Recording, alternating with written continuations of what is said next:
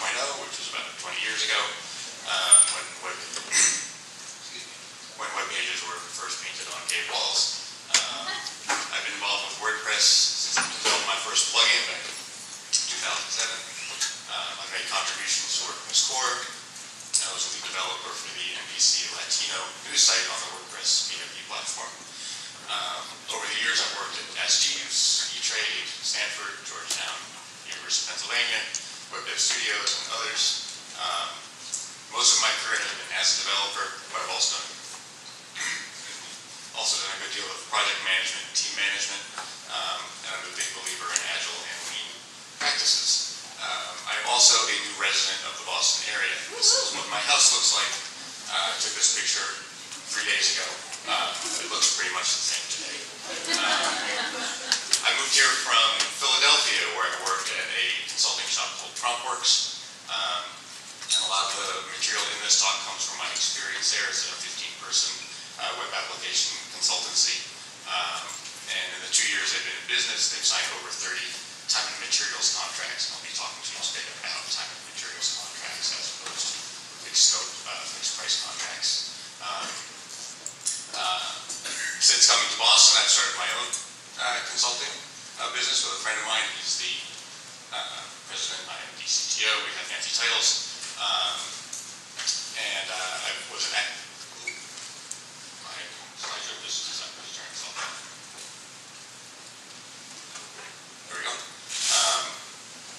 was an active member of the WordPress community in Philadelphia, and I look forward to becoming part of the community here in Boston. A disclaimer, I'm not your lawyer. I'm not a lawyer at all. Nothing you may take from this presentation should be considered legal advice. I'm here to give you business advice and not recommend specific language for your contracts. So really the takeaway from this is that if you copy something down from one of my slides and put it in a contract and somebody sues you, please don't sue me. So agenda. I'm going to talk a little bit about what I mean when I use the word Agile. It's important to cover that. I'm also going to talk a lot about professionalism and what it means to have a professional relationship with your client, because that relationship is really what underlies having a good contract. So let's dive right into Agile. So it would take me really a whole presentation, a long presentation, to explain all of the aspects of what Agile is. Unfortunately, I don't have time to do that, but it's important that I explain the beliefs and values that motivated some of these practices. So back in 2001, a group of 17 very experienced software developers got together and came up with this, the Agile Manifesto. They spent their careers struggling with the all-too-common pattern in software projects. They would be late, they would go over budget, quality would suffer as people rushed to meet big deadlines, and customers and developers would have been frustrated. One of the key problems they saw were these big plans that were flexible, which meant opportunities were missed for feedback, for learning, for adapting to change. Another key problem they saw was a lack of strong partnership with their customers. Energy would often go into lengthy contract negotiations instead of working together to get things done. So we'll go into that a little bit more. When you're working with a traditional fixed price, fixed scope contract, you're taking the approach shown here on the left. And the idea is that with enough detailed planning, you can correctly understand and estimate all the specifics of a project and deliver it on time and on budget. As everyone in this room probably knows, with software, this is really hard because every project is different, and experience has shown throughout the industry that there are always unknowns that you will encounter no matter how much you plan, and the fast pace of business often requires changes to the plan. So when you're trying to estimate a project, you have some experience, you know about these issues, so you deliberately sort of overestimate to cover those unknowns. But you can't overestimate by too much because you don't want to lose the bid. You don't want to overestimate by too little because you want to actually make some money. Instead, with the Agile approach, shown on the other side here, you instead treat the project as a series of small experiments where you're working together with your client, learning from those experiments, incrementally delivering features, and building towards solving your client's problems.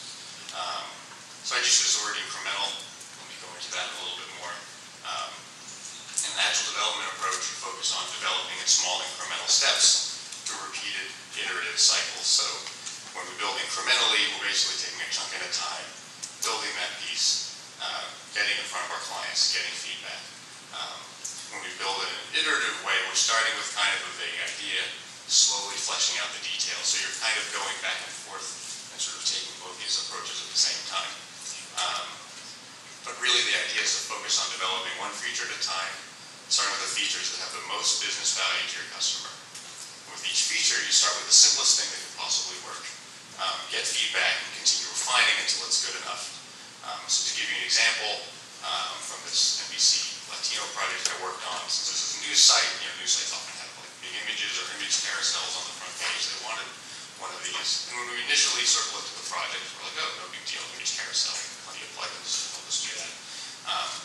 So we started with something really simple. We showed it to them. And then when they saw it, at first I thought that's all they needed, but then when they saw it, they're like, oh, well, we can't always guarantee our images are going to have the same aspect ratio. Some will be taller, some will be wider. They thought maybe they wanted some automatic cropping, but then people's heads get chopped off on the pictures, so then they thought, well, maybe we just want to automatically scale it. Then things you end up with, sort of black bars on the tops or the sides. So this ended up becoming much more involved, and that's okay when you're doing it in an agile way, because the client identified this as something really, really important, and they were willing to, answer that difficult question of, do we spend less time on other features to save the budget, or do we spend more money and work on this and still do everything else that you want? So as long as you're having those conversations, take this approach and give the clients what they need. So I have a little more to say about this in a little bit. But I want to at least get the basic concept out there. There's a lot more to Agile than just this, but this is kind of the key concept that informs what I'm going to be talking about when we get into the contracts.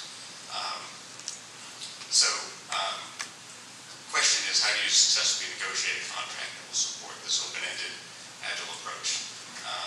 Before I can really answer that, I need to talk about professionalism, what it means to form a professional relationship with their client.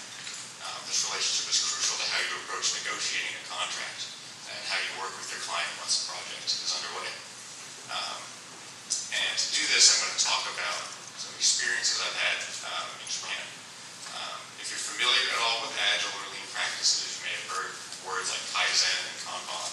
These come from Japanese culture and Japanese business practices that have been brought into a lot of how we do software development now. I've lived in Japan for 2 6-month periods. I've been there to visit probably another half dozen times. I'm fascinated by the culture and have spent a lot of time trying to sort of understand it and learn it. And if you've ever been to Japan or you're thinking about going, a hallmark of Japanese culture is the consistent level of politeness, kindness, and excellent service you'll receive pretty much anywhere you go. This was described well by a columnist who wrote about it on Forbes.com, and she said, wherever I ventured, stores large and small, I experienced what would be considered white glove service back home, delivered with the kind of warmth, enthusiasm, and salesmanship typically found in black and white movies. Another way to put it is from the CEO of Uniqlo, which is a large clothing retailer in Japan, sort of like the Gap. And he said, there's customer service, and then there is Japanese customer service. To give you an idea of what this means, when Uniqlo opened their first store outside of Japan, which was in Melbourne, Australia, they spent a full year training the Australian staff to get them up to what they felt was a Japanese level of quality service. So imagine going through a year of training before you could work the floor at the Gap. That's the kind of thing we're talking about. To give you sort of a more personal idea of what I'm talking about, if you go to a department store in Japan when it first opens in the morning and there's really nobody there. I did this once really by accident. I didn't realize the hours, and I just happened to get there when it opened up. As I walked through the store, they have people, working at sort of each section of the store in the different types of clothing and that sort of thing. So there'd be somebody pretty much every 20 or 30 feet. Since there's no one in the store yet, there's nothing for them to do, so they stand by the aisle and they stand there. It's almost like they're on guard or something. And as you walk through, they'll bow to you as you walk by. It's sort of like the waves parting before you. It's like, oh, you sort of feel like you're royalty or something.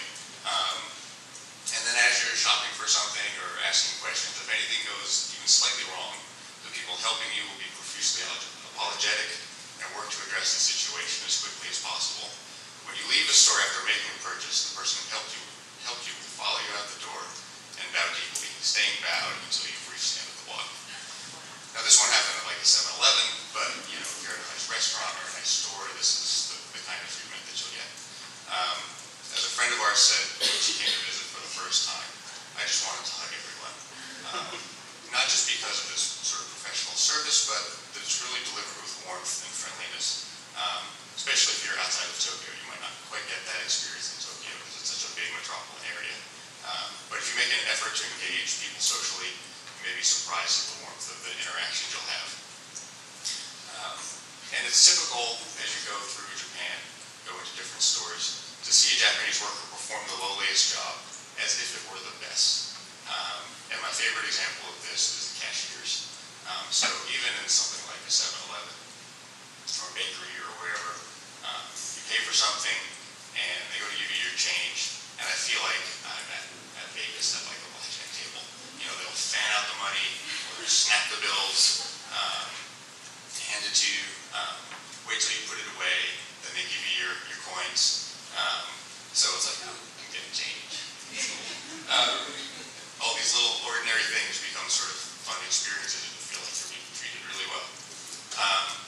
There's a lot of reasons why this is so different in Japan than it is here. People take pride in their work, and they're treated with respect by everyone and pay a living wage. The culture also emphasizes the interests of the collective group over individual interests, which is very different from our culture. There's some downsides to that, but in terms of customer service, it's a very nice thing. So from everything I've just told you, you may come away thinking in Japan the customer is king. And that's because as Westerners, we typically perceive this behavior as a selfless devotion to the customer. The Japanese workers will do anything to please you since you were made to feel so well taken care of. But that's not what's actually really going on. This perception is a result of our own Western cultural assumptions, where we presume a sort of hierarchical relationship. The Latin roots of the word service and servant are servus.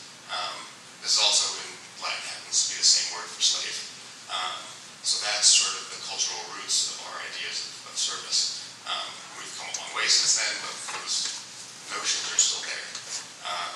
The Japanese concept of service has a different cultural context. And of course, there's a word for it, omotenashi. It has two different literal translations. One is single-hearted, the other is achieve. It's the combination of these meanings that defines the Japanese concepts of service and hospitality. It's about anticipating your customer's needs and proactively meeting them. You and your customer each have a role to play, and you are equals. So how you behave as a customer in Japan is actually different from how we behave here. As a customer, you never tip waiters, taxi drivers, or anyone else. You're not even expected to say thank you. And to me, that's really weird. I'd see people like go up to the counter, take whatever it is, and just walk back, not say anything. But that's the role of the customer. They are there to be taken care of. But as a customer, you are expected to respect the professional judgment of your service provider and respect their expertise. So if you, as someone providing a service, have a customer who's really pressing you for something, it means something's gone wrong. It could mean you're not doing your job well, or it could mean the customer has overstepped the bounds of their role. Maybe they don't realize it or don't fully understand the ramifications of what they're asking for. And for the sake of the customer actually having a good experience, and for the sake of your reputation, you have a responsibility to not be pushed into behaving unprofessionally. In this kind of situation, a Japanese service provider will still be incredibly polite, will patiently try to educate you, and will resist doing the wrong thing with steely resolve. So I was a little hesitant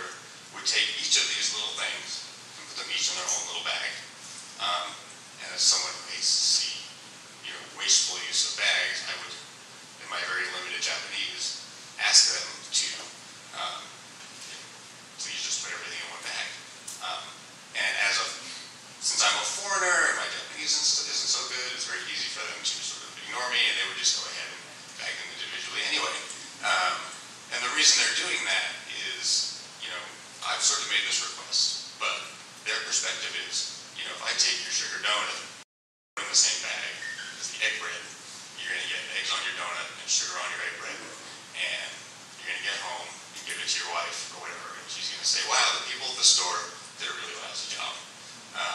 So they're thinking about that, not just what you asked for. They're thinking about their reputation and the actual quality of your experience, even if you're not thinking about it. So to give you another example, this is a story my wife told me. She went to buy something for a friend's daughter. It was a present, and the person selling it to her asked if it was a present. She made the mistake of saying yes, because then they do this very elaborate gift wrapping, but my wife was in a hurry and she didn't want them to do it.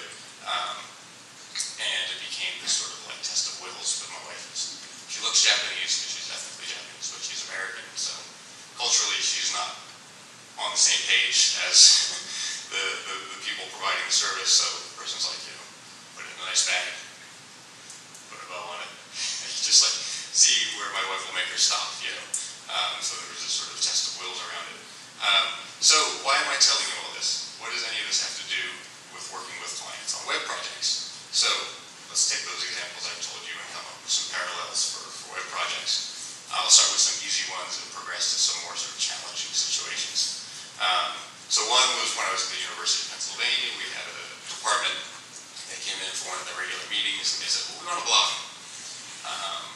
Now one way to respond to that would be say, okay, let's talk about features of WordPress, let's talk about features of maybe other blogging platforms, what kind of things you want to do, and just sort of dive right in and just start building them a blog. But we didn't do that. Instead, we asked a different question. We asked, well, why? Why do you want to blog? What are you going to do with it? And it turns out they didn't really know.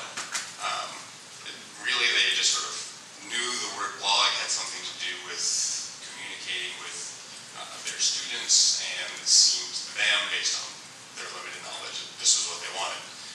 After we really talked it through, which took a while, they actually wanted something completely different. They wanted like a discussion forum where prospective students could connect with existing students to learn what it was like to be a student there.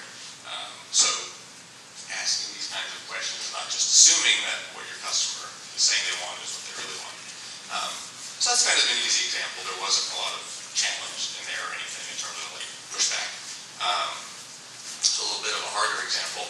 Another project that I worked on was for a client that provided energy efficiency services for buildings. If you add insulation to these walls, you'll save X amount of dollars. If you buy energy efficient appliances, you'll save Y amount of dollars. And they wanted to demonstrate that value in their website by taking inputs from their users and being able to show specifically what their savings would be. And they had come up with their own way of calculating these savings. And we looked at them and we thought, well, maybe these aren't really the best predictors. We didn't have a lot of data to show that, but we just had sort of a bad feeling about it. So we kind of went back to them, expressed these concerns, and expressed sort of an alternative. And they're like, no, don't do it that way. Just do it our way. We know what we're doing. So we did the thing where instead of asking for permission, we asked for forgiveness and went off and did our own little thing where we did some statistical analysis, because they had given us data of what the actual savings were from some of the previous clients. So we had some data work with and came up with a statistical model rather than the sort of hunch-based model that they had. And we showed it to them. And we did it on our own time, just for an hour or two, to throw something together and said, look, I think we were able to better predict with our model the real savings your customers had. We did better than yours. So then they were like, oh, okay, they saw that and thought it was good and went with it. So a little more pushback there, but we kind of went ahead with what we thought was the better thing and showed it to them, and we were able to demonstrate the value. So I'll give you a third and final one.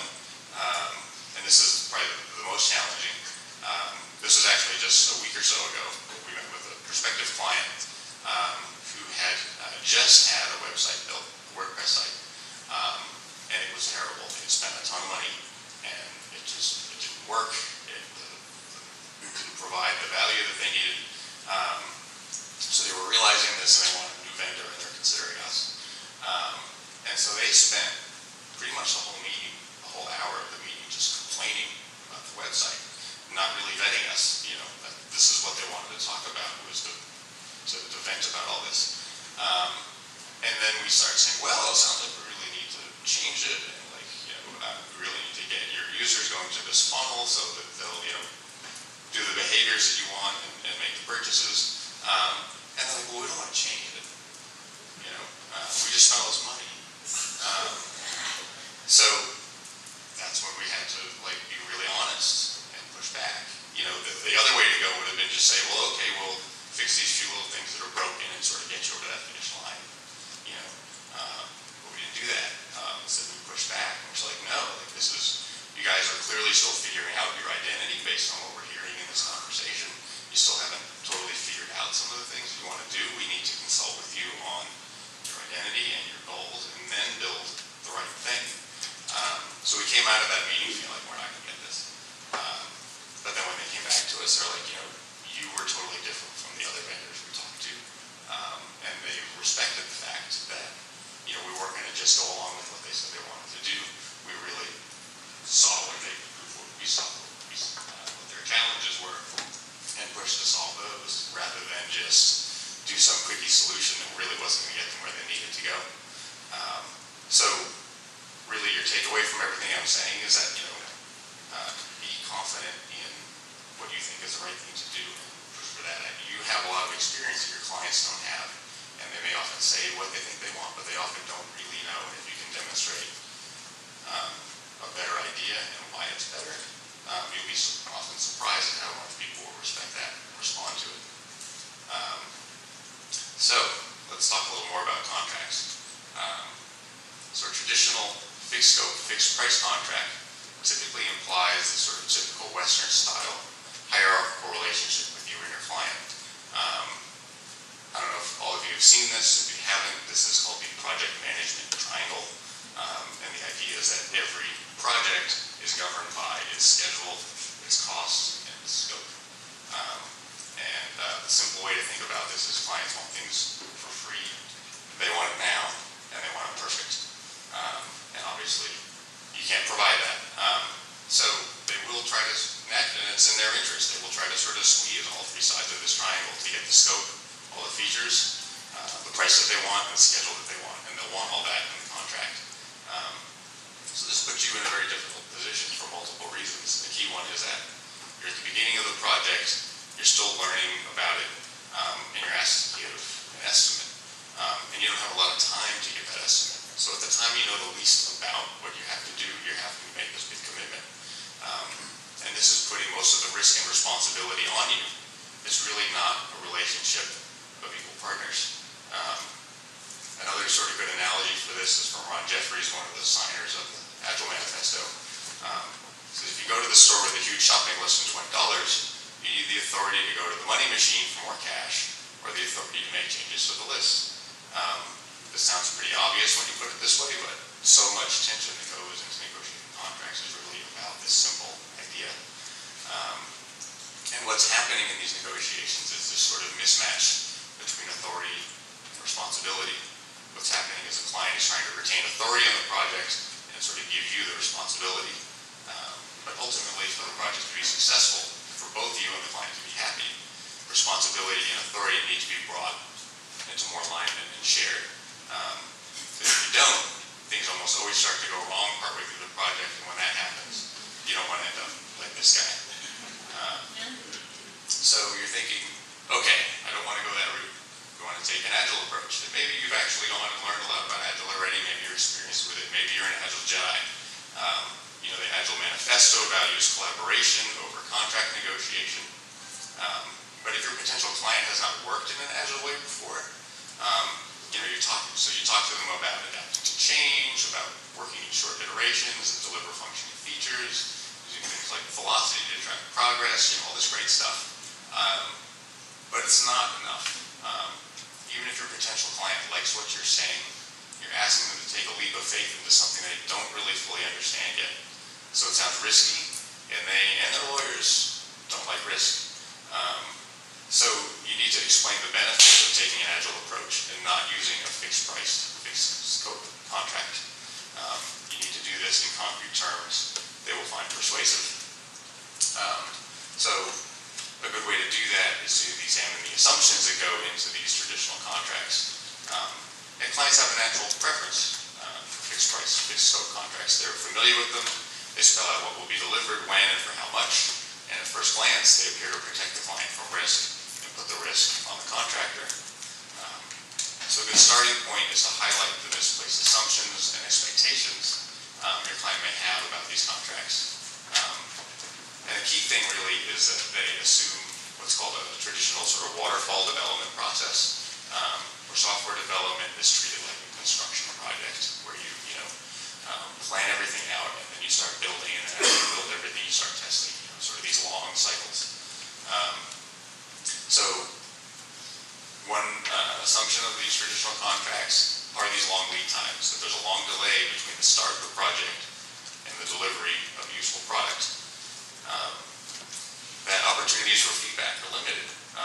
That if there's any opportunity for feedback at all, it's going to be late in the project and can't play a large role in shaping the deliverables. Payments will be infrequent and large, and basically only happen when major milestones are achieved. This can raise the pressure and anxiety for both parties around these milestones. Also, if the project were to end early, that could only mean the project has failed. So if the project was scheduled for 6 months and the contract is terminated after 4 months, that could only mean something has gone disastrously wrong, when you're looking at it through this traditional approach. So all of these assumptions are invalid in an Agile project, because an Agile approach instead assumes a highly variable sort of research and development type process. So a key part of this is that we have frequent delivery of working software. We're working iteratively, working incrementally. We could potentially launch early. So this idea of ending early can only be bad. In the Agile world, ending early could be good. It means you have met the needs sooner than expected. So let's launch. Why wait?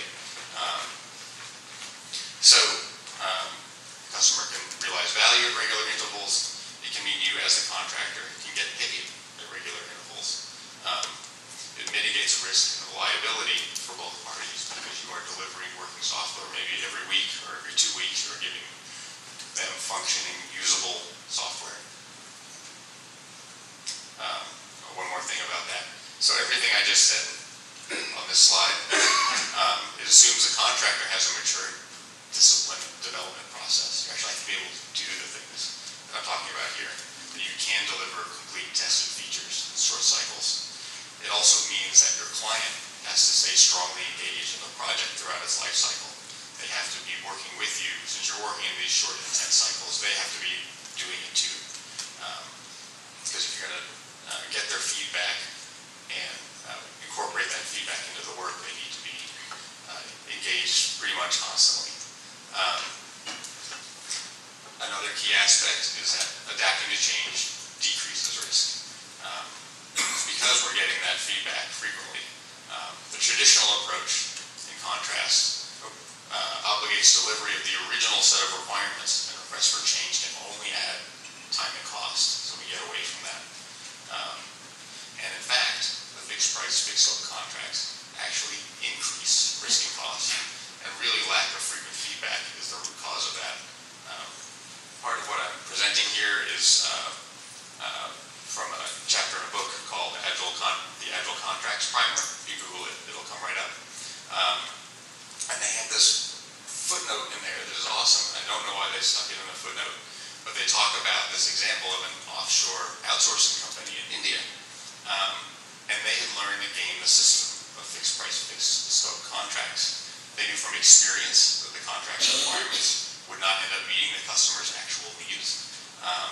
And so they looked forward to what they called the ongoing rent of the work they were asked to do after the contract was complete, to evolve the unsatisfactory system that they built to meet the true needs. So this approach can actually increase risk and costs rather than protect clients from it. So this slide here is your takeaway slide. If you want to quote or one thing to remember, it's this one.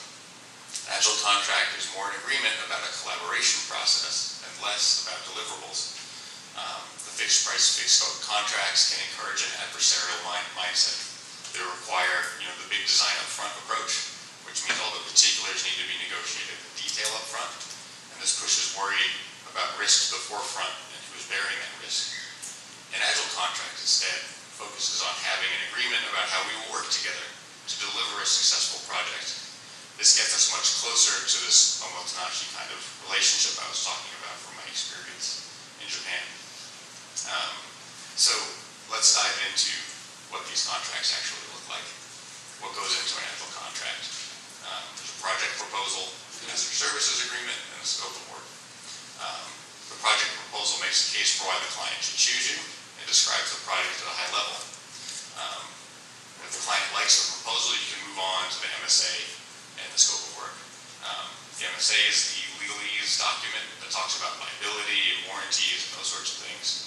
And the scope of work is the agreement describing the work for the project. So our project proposals typically run 10 or 11 pages, and they have these sections in them. I'm not going to go through every section because you'll all fall asleep. But some things to highlight. First, of course, we make the case for why they should hire us, our depth and breadth of experience, the quality of our work and our technical practices, and we tell them about who some of our other awesome clients are.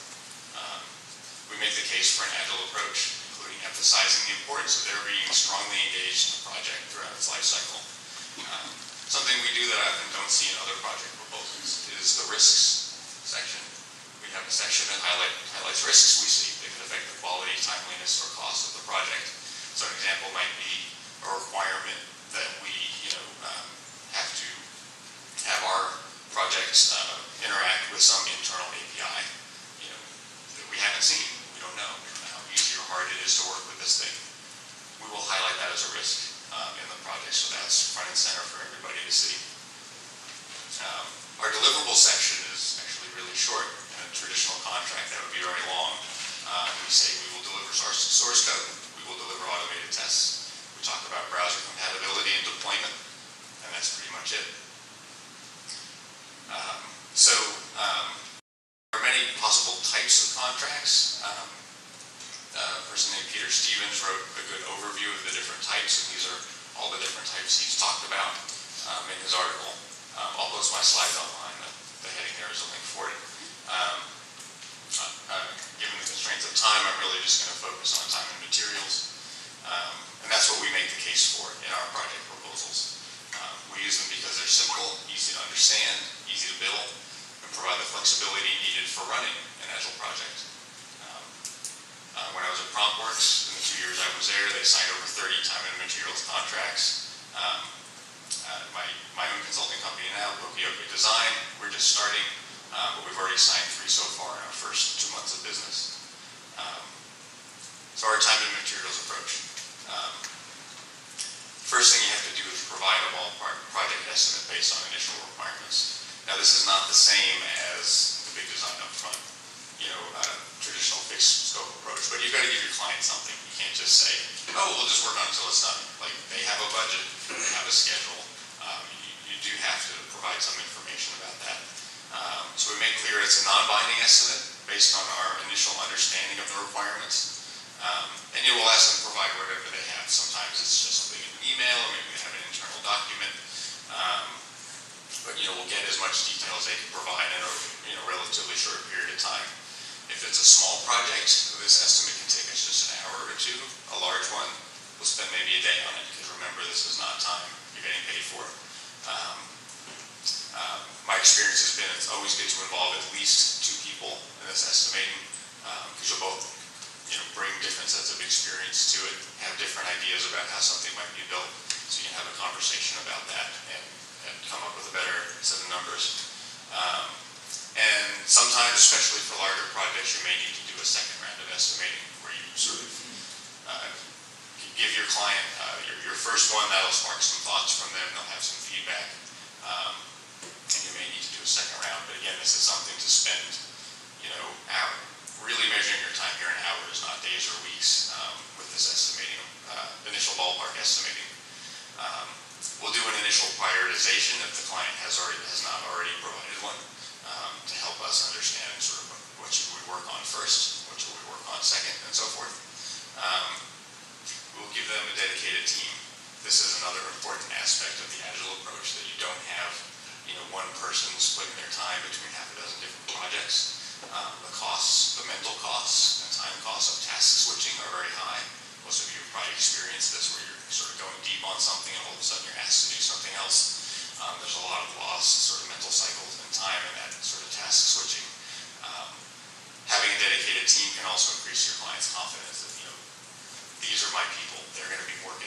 this project for me. It's not just some faceless organization out there that's doing the work. We deliver working features weekly. Every week we'll have something new to show to the client and get their feedback. We bill monthly for developer weeks. So the rate really is hourly, but again, to keep things simple, if we've got a full-time dedicated team, we'll do developer weeks. If it's a really small project, maybe we'll just do hourly, but bigger project, we bill at sort of the week level. And we work continuously with the client to evolve and prioritize features. So what that initial set of requirements look like in the first week, it could look pretty different a few weeks later because we're working constantly with the client to refine it.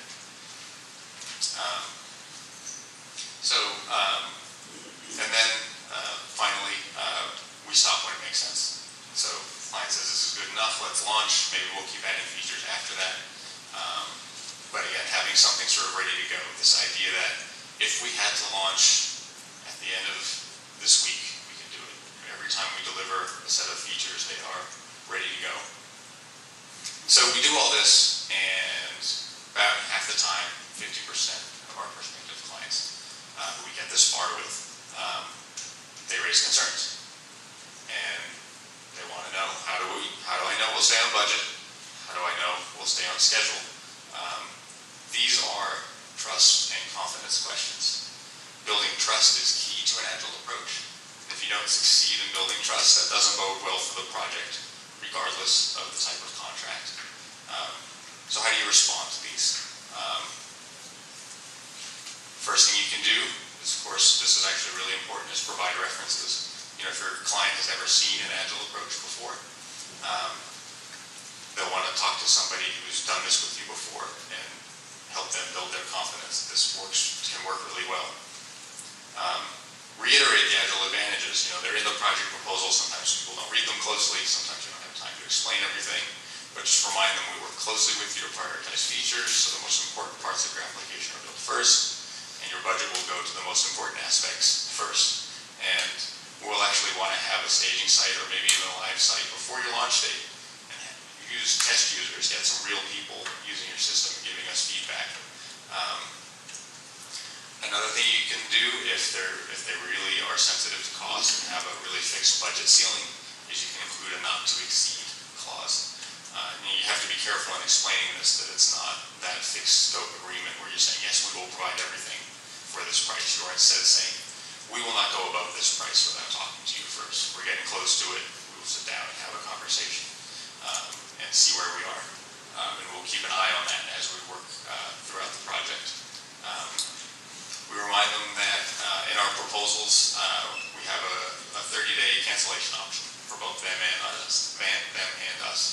Either party can cancel at any time with 30 days notice. We do test-driven development, which means our code is portable to other contractors. So if they're unhappy at some point of the project, they can take the code. It has tests that demonstrate all the code functions and serves as documentation for the code. They can take it to someone else. So we go through all that. We still lose about 25%. And that's okay. You're not going to get every client. And there are often multiple reasons why we don't get them. Sometimes our price is just too high. Sometimes they face insurmountable bureaucratic obstacles to accepting a time and materials contract. This can happen in large organizations where it's just sort of bureaucratically mandated that your contracts have to look a certain way. But then sometimes we just can't win them over. Sometimes they prefer the lower level of day-to-day client engagement. That's typical with the fixed price, fixed scope contracts where they spell everything out and then they just sort of disappear on you. Some still remain attached to the feeling of security and familiarity that goes with the traditional contracts. So here's an example from an email from a real client that turned us down, saying, I really appreciate your interest in our project and the time you and your team put into the proposals, but the projected costs and open-ended structure just don't work for this project. I'll certainly keep PromptWorks in mind for the future, particularly if we've got a project that would benefit more from the cooperative/iterative design process that you've proposed. So the The story behind this one is interesting because the project we were asked to do was in a, sorry, okay, thanks. This was in a lab, and they had all these APIs they needed us to connect with. It was sort of perfect for an Agile approach where there's going to be a lot of ongoing discovery for the project. But what it really came down to was the price was too high, and we could tell they really didn't want to have that day-to-day engagement we were looking for to take an Agile approach. Master Services Agreement. This is the legalese document. These are the sections of our Master Services Agreement.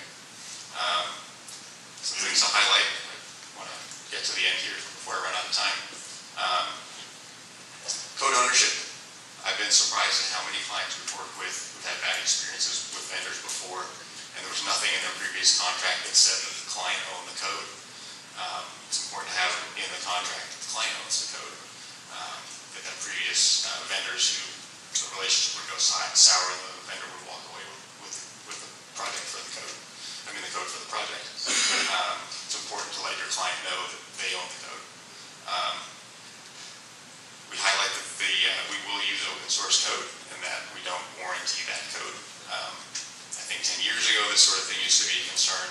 Now this is more and more common, and we can build our confidence and explain how open source software powers so much of the internet, including WordPress itself. We have in there the 30 days notice to cancel by either party. The services section, this is very short. We basically just say we are providing software development. Something to keep an eye out for if you are asked to sign a master services agreement from your client as opposed to using your own. Beware extreme requirements that can get hidden in here. The most extreme one I've ever seen was from a large media company that we worked with at PromptWorks that had a most favored nation clause that said, if we were to offer a lower price to any other client, they would get that price. That's not so bad. We've seen that before. But then they also said that that would be retroactive to all previous work, and we would need to refund them the difference. So read the legalese. There can be all kinds of things hidden in there. Scope of work, keep it simple. This is what a PromptWorks one looks like. It's really very brief. It basically is saying we will provide developers for software development and consulting services. The deliverables are just usually a one-sentence explanation of the project, and that we will provide tests for the functionality. We say what the price is. We lay out the timeline for the project, but again, we're not guaranteeing a delivery date. And then we say who the project manager is on the client side. We want a dedicated person to work with on the client side. We don't want to be talking to 20 different people who all have different ideas about what the project should be. We want that single point of contact. In our project proposals, we observe the traditional big design upfront contracts set the developer and client at odds, as each tries to bend ambiguity in the contractually specified features to their advantage. If the big design estimate is too low, the developer can only absorb so much of the risk before calling it quits. So instead, we want to be our client's partner over the long term. We've learned the best way to align our interests and succeed together is to charge on a time and materials basis and cooperatively manage the risks inherent in all software projects. We bring our expertise in software development and Agile practices, and we work together with our clients who bring their domain expertise, business requirements, and priorities. We work to respect each other's roles, and together, we do great things.